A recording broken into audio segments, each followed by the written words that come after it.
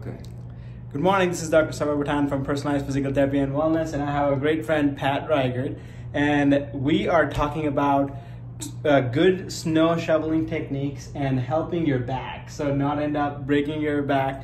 Pat had almost 3.5 hours of snow shoveling one day and an hour and a half the other day, and he just felt everything in his core, and just the core got stronger versus the back starting acting up. And that's what I hear a lot in my world is, wow, my back started bothering after the snow shoveling. So Pat has great tips for us.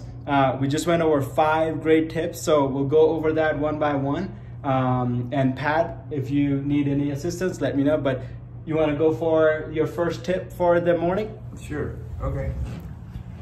First of all, you need a good shovel. And the shovel needs to be metal, at least on the flat edge, because you're going to use that shovel not only to scrape, but also to break up ice and the snow that may be on top of it. Okay, so you've got to have a good shovel. Good shovel. Yes. That's number one. Yes, and you might pay more money, but it's worth it in the long run. If your back goes out, that can be very expensive. So you don't want to do that. So get a good shovel, and then when you are starting to shovel, use your legs as much as possible. And by that, I'm talking about bending your legs, getting under the snow, and then when you lift with your legs more than your back. This is a way. Don't do it with your back lifting this way. Yep. But try and lift with your legs. With your legs. And use those strong muscles in your legs more than your back. Kind of a back extension. Yeah. Got it. Okay. Okay. You don't want to do that. Then, that's right.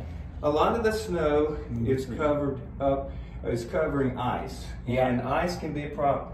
People try and get under the ice and scrape and scrape and scrape, and that's just useless work most of the time. Yes. If you break up the ice, it goes a lot faster. Use that flat edge of your shovel, and many of them have a metal strip on plastic that works, and chop it up. You can turn it over, turn it around anyway. The flat part hits that ice, breaks it up, and then many times it'll just scoop right up. A lot easier to do it that way. Break it up first, then scoop it up. Then scoop it.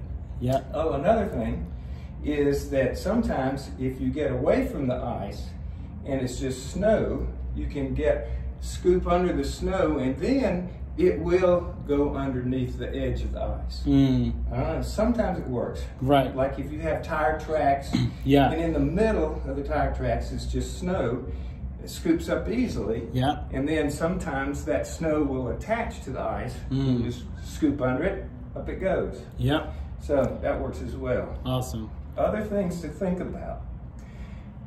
You're outside, it's cold. You think, well, I'm not sweating, but you get hydrated just as fast outside. Doing all this work, be sure and drink plenty of water. Plenty of water. Plenty of water, and take breaks. And take breaks. Yeah, it's not something that you have to do, immediately real fast. Right. Take a break, think about yourself. You should be okay. Awesome. So, hope that helps. Yeah, thank you very much, Pat. We are very appreciative of your tips, and I'm sure a lot of people will appreciate that too. So thank you so much.